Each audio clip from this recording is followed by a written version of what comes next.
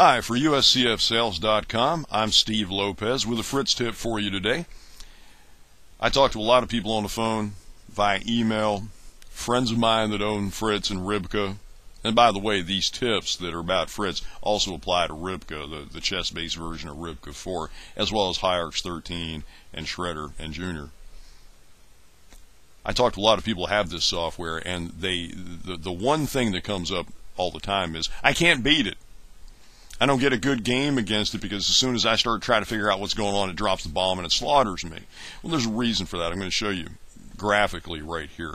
A lot of people, if they don't want to play a timed game, they'll come here to levels and they'll set a fixed time game.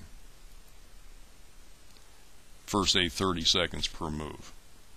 Unfortunately, for us mere mortals, 30 seconds a move is going to rip your head off.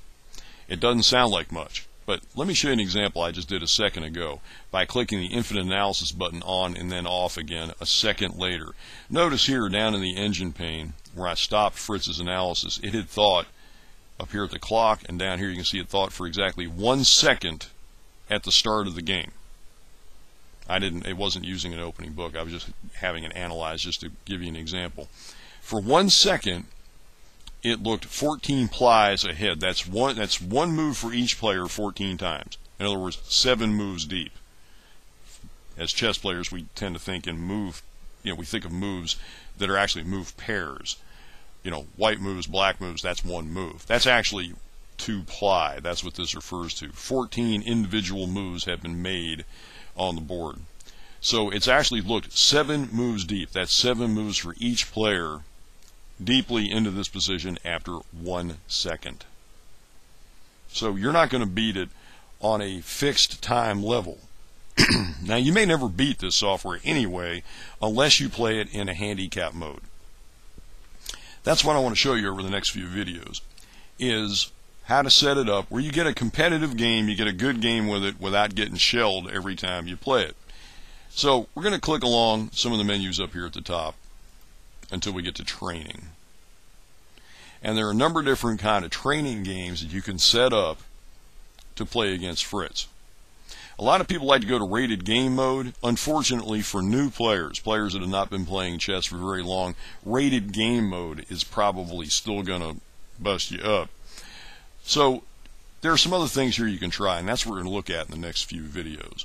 What I'd like to call your attention to first in this video is Handicap and Fun mode. If you click on this button that says Handicap and Fun, you get a bunch of sliders that you can use to change the way Fritz plays. To basically, and I'm not using this term in a pejorative sense, but to kind of dumb it down, to make it play somewhat less ferociously, at a lower level that maybe you have a better chance to get a competitive game out of it. Playing strength slider up here is the key thing right here you want to look at. The default is a rating of 1600. That's 1600 FIDE, by the way. So, for example, if you were a 1600 USCF rated player and left this at 1600, it would actually be playing at about 100 points stronger than you, because USCF ratings tend to be a little bit inflated compared to FIDE ratings. This program is produced in Germany, so this is a FIDE rating. So if you slide this the whole way to the left, you get a range of numbers, and they will differ from computer to computer, depending on your hardware.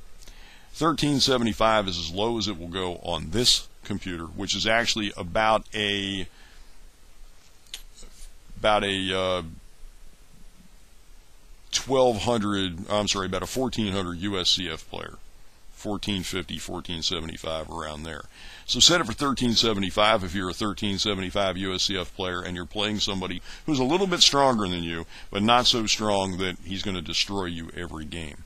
So that's what the playing strength slider does. You get a range. The current strength is always the middle number.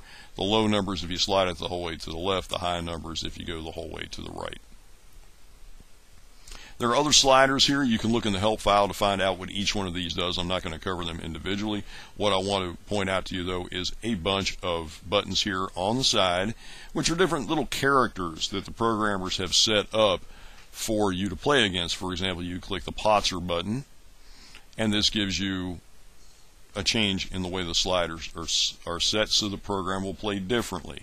If you will pick Steamroller, makes it a little bit tougher. strong king's attack, doesn't worry too much about its own defense, doesn't make too many blunders, plays at about 1800 level, reckless. The sliders change. But you can pick these individual buttons here and get these little characters that you can play against and try to get a competitive game out of the software where you're not going to get killed every time.